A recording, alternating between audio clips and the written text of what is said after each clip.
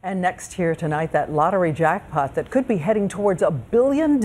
You can see from the countdown clock the drawing is tomorrow night and $586 million and growing right now. But have new odds made it nearly impossible to win, or can you increase your luck?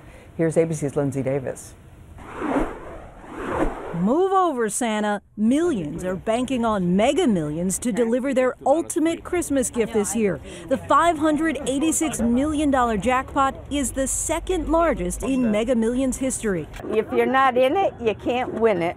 But ever since Mega Millions changed the game, decreasing the chances of winning, no one has won. Since October 1st, there have been 21 straight drawings without a winner, quickly approaching the longest streak of 25 winless drawings back in 2000. You now have only a 1 in 259 million chance of winning Mega Millions, the worst odds of any American lottery ever.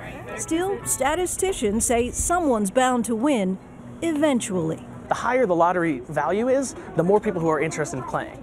And what we typically find is that the more people who play, is you get a really, really decent probability of a winner. As tradition would have it, this past Friday the 13th proved unlucky. 168 million tickets were sold, which meant there was a 47% chance of having a winner, yet no one won. Lottery officials expect that by the next drawing, roughly 70% of the 259 million possible number combinations will be in play. If you win tomorrow with a $316.5 million cash option, your net worth would be even higher than Beyonce. And if the jackpot does indeed roll over 2 more times, $1 billion Christmas Eve win could mean an estimated $540 million cash payout. Your net worth would be even higher than Will Smith, Bruce Springsteen, and Derek Jeter combined.